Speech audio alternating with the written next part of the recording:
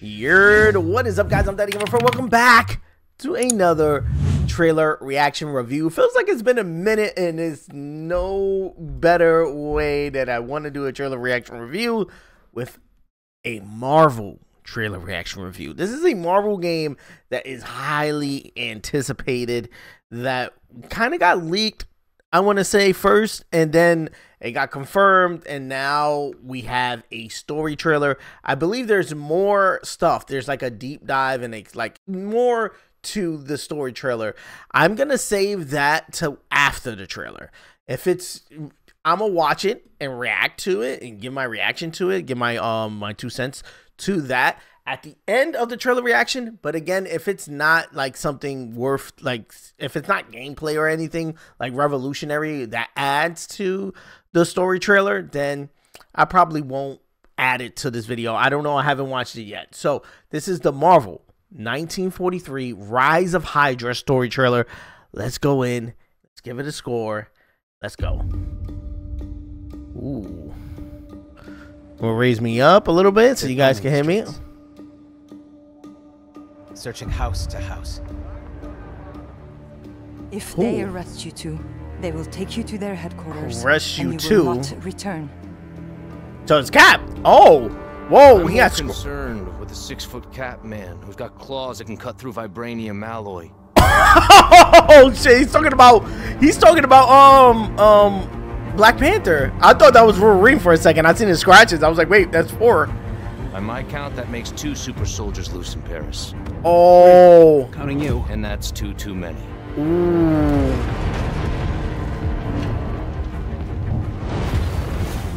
I'll be there before the sun rises. Oh. Before the Germans, before that American. Ooh. The Eye of Force has been That's found. Black Panther. That was him. Hydra. Please. Oh, is this gonna be on some Assassin's Creed?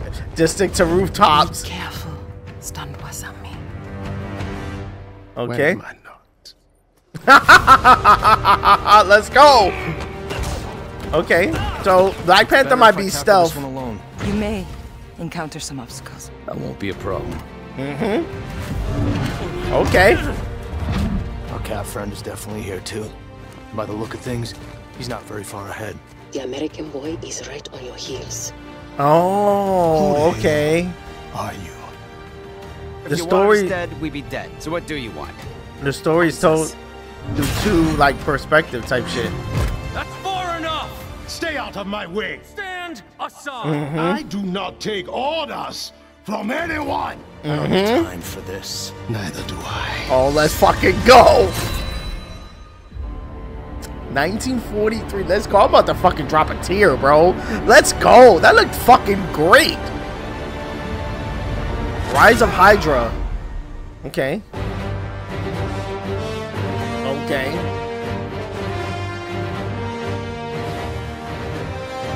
Coming 2025. Okay, they dropped the date. Not a month, but we got a year. That's great. That's coming the same year as fucking Grand Theft. But oh, and this is the thing I was talking about, the tech demo. All right. Before we hear from Amy, that was a fucking 10 out of 10 fucking trailer.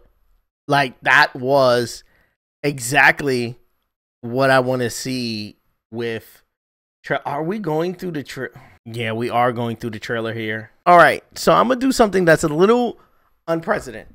I gave my trailer reaction. It was a 10 out of 10. And this is like a trailer breakdown, it looks like. We're going to be talking about the trailer. So let's go into it and watch this. And when they show the trailer stuff, I'm going to stop and give my 2 cents into it and stuff like that. Thank you, Kim. And look, we are so excited to finally show what we've been working on at Skydance New Media. And I just got to say, I am so proud of what the team has accomplished. My God. It's incredible. Right. Amy, I'm sure the audience is wanting to... Did I have it too low? It's all right. I mean, I can go back and fix it now if I had it too low. As the trailer hopefully illustrates, we are creating a story-driven World War II era Marvel action-adventure game with an ensemble of playable heroes. Okay. But here's what's important to Ensemble playable heroes.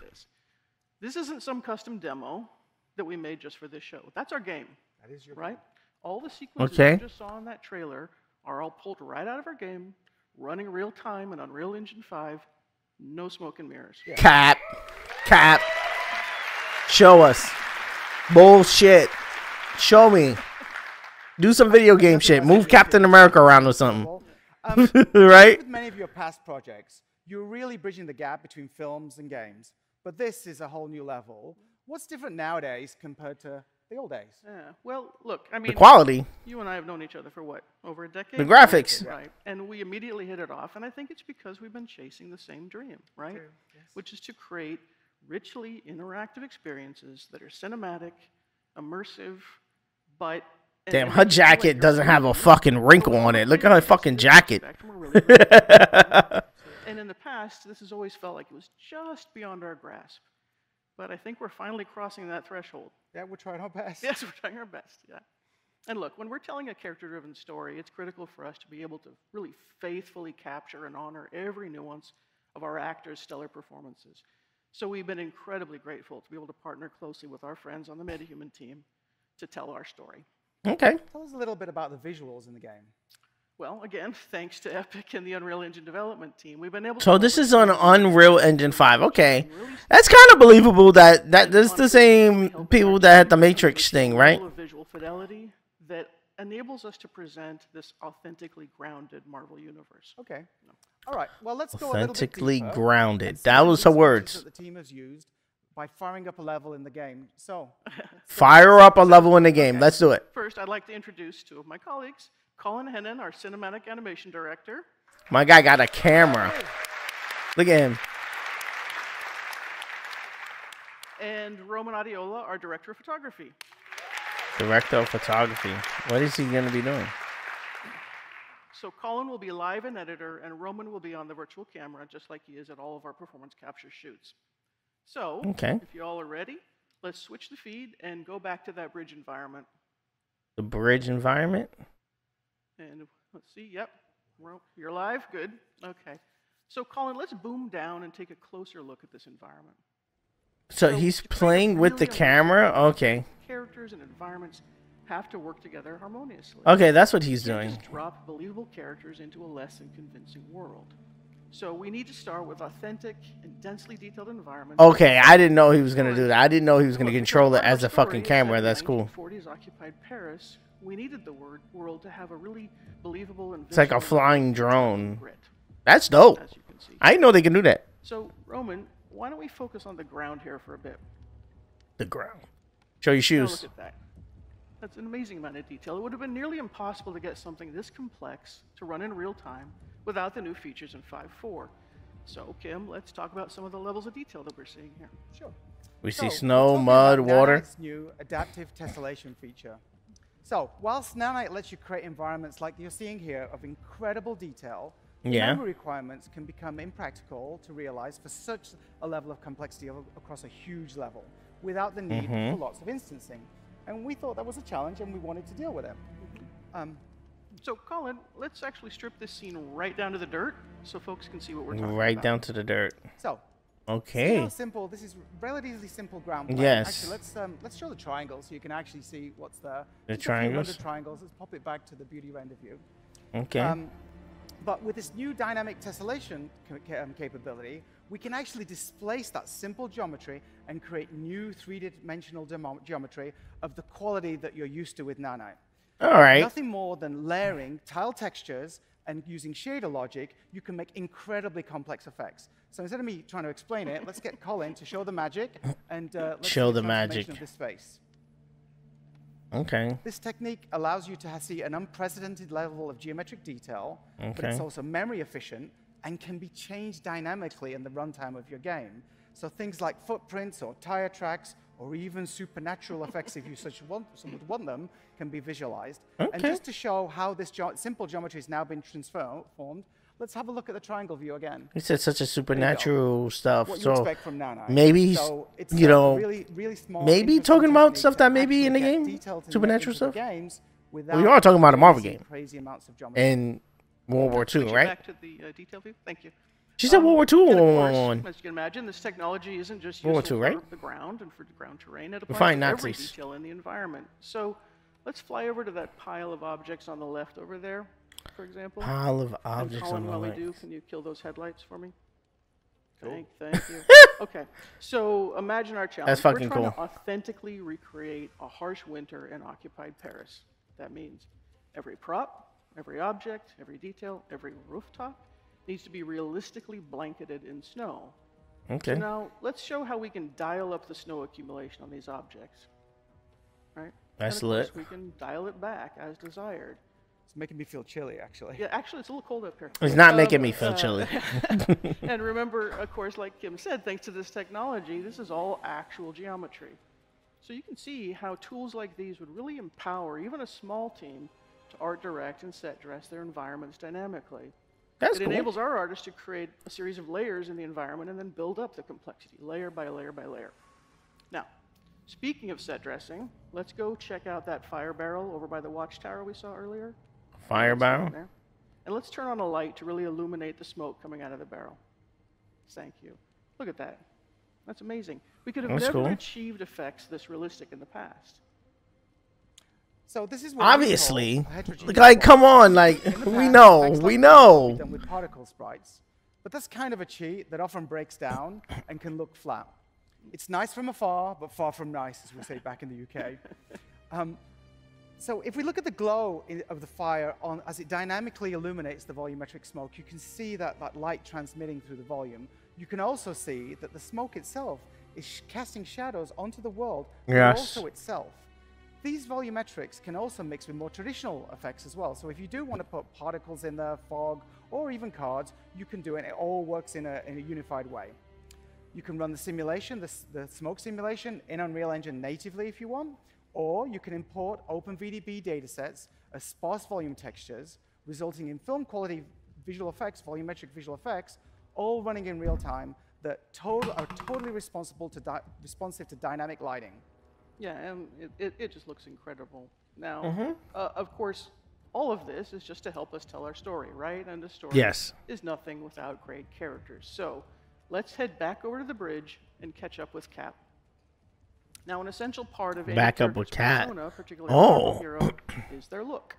And it can be really distracting if the outfit doesn't look as realistic and believable as the rest of the world. Okay. You can see Cap's leather uniform fits just like you would expect in real life, with all the correct material properties and the I guess. complexity of creases forming as he moves.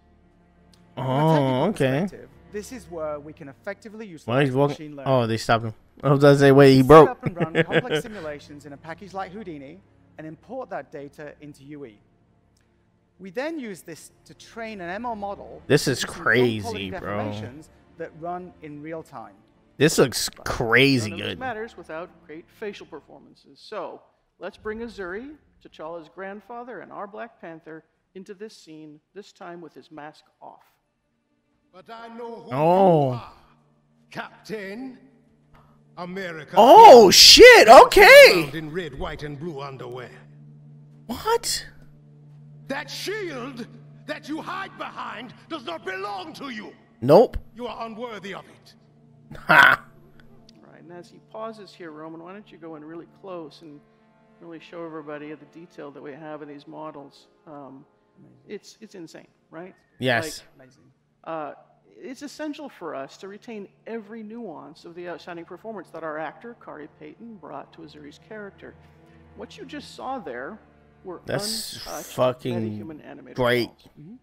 So working with the metahuman process, we've been able to honor Working our with a amazing metahuman. acting What is she talking? faithfully Metahuman? transform them into That's an equally AI powerful software? Digital performances. Now, of course, it all starts with the actor's Metahuman. talent, and we're fortunate to have two of our cast with us in the audience today. So I'd like to Okay. introduce Drew Moorline, who plays Captain Oh. America. We got them right there. Black Panther and Cap. Yeah.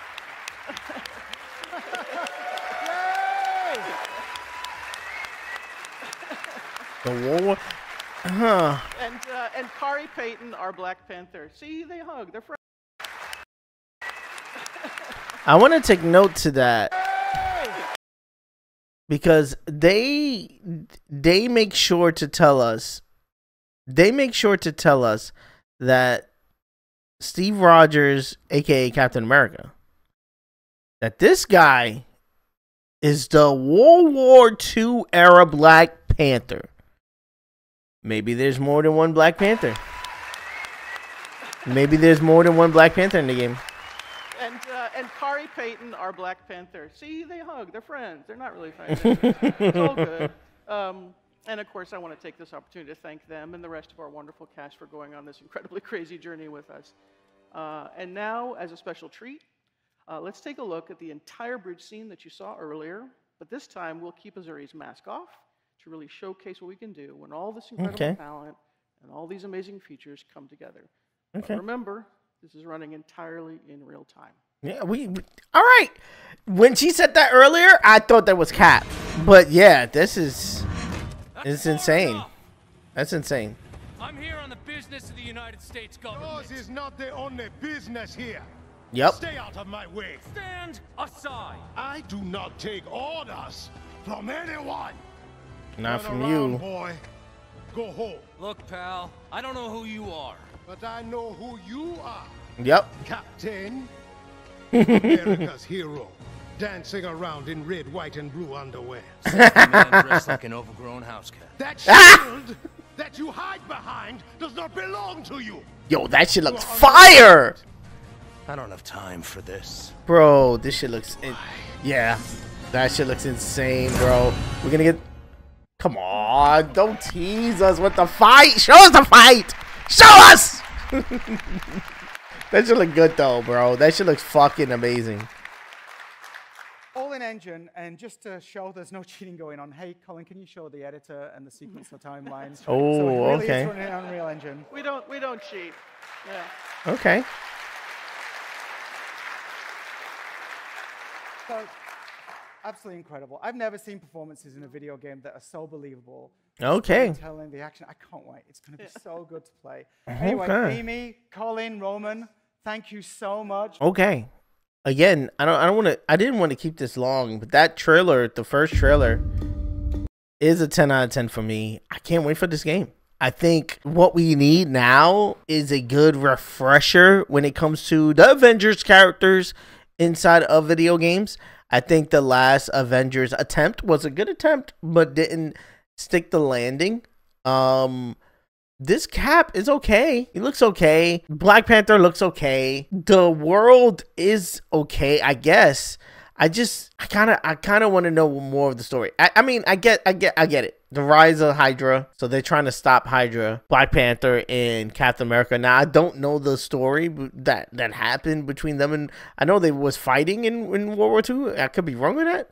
Captain and Black Panther here, but I kind of want to see somebody behind the sticks play the game. We kind of got that here, but they was just more focused on the cinematic stuff and the storytelling of it. And I get why, because this is like that was a like Unreal Engine showcase that's going on right now, and that, you know, we are gonna cover the Fortnite stuff in a bit. Yeah, that's insane. That's insane. And this looks great. Yeah, so let's just end it off right here.